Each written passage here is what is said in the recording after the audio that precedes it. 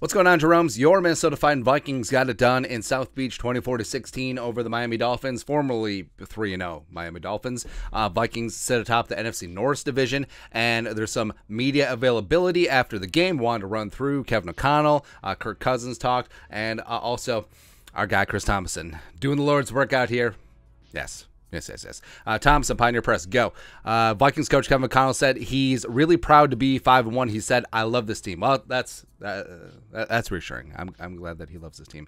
Vikings coach Kevin O'Connell said that Cook's long touchdown, the 53-yarder, which broke the game open, that's an attrition-type run. And, yeah, Dalvin had been quiet throughout most of the day. 1, 2, 3, 4-yard gains, and we've seen it throughout the season where Dalvin, it seems like he's just been like an inch, just like, yeah, that close to breaking some long touchdown runs. So glad to finally see him hit one, especially at home in front of friends and family.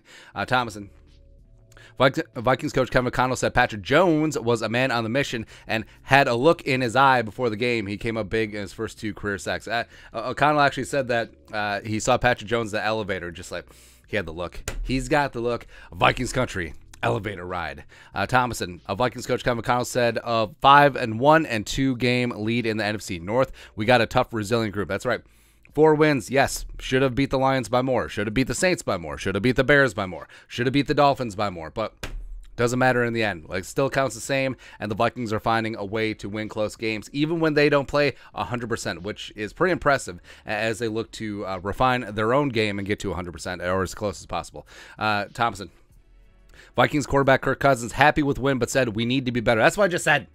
Kirk Cousins said when the Vikings got off to a tough offensive start, the key was to keep chipping away because they started out with 4 3-and-outs. Then they had the 75-yard touchdown drive. Second half started out with 3 more 3-and-outs. They punted 10 times total on Sunday, but they still did get it done. Cousins said this is the inverse of 2021, winning close games.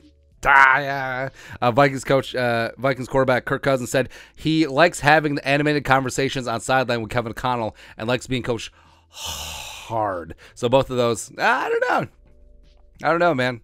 I don't know, but he did see Cousins being more animated on the sideline, especially after a tough third down where maybe it was a bad call, maybe it was a bad miscommunication. But you could see the Kirk just really getting after it, man. And it's interesting because angry Kirk is the better version of Kirk. We said that a bunch.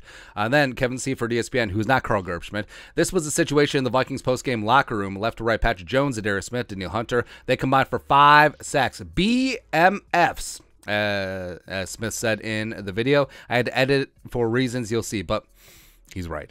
He's absolutely right. Also, throw in DJ Wanham, who missed a game due to an illness, and the Vikings have 4 fantastic edge rushers who can get off. They can, get there with 4. They can beat their man on 1-on-1. They can beat double teams. They can get after a man. Absolutely. Gessling. Seifert tweeted out. Continuing our Week 6 post-game thread by knowing the Vikings won in Miami today for the first time since December 11th, 1976. And Gessling, that was the last year they went to the Super Bowl. Just saying. I'm not saying, I'm just saying. But Vikings head into the bye week. There is a lot to fix. There's a lot to work on. And you know who knows that? Every single coach on this team, every single player in this building. So they're not satisfied. Just being 5-1, and yes, near run things, and getting close wins against the Lions and the Saints and the Bears and the Dolphins. Oh my! Hey, come out Week 8, put the bang thing on the Cardinals at home. Would love to see it.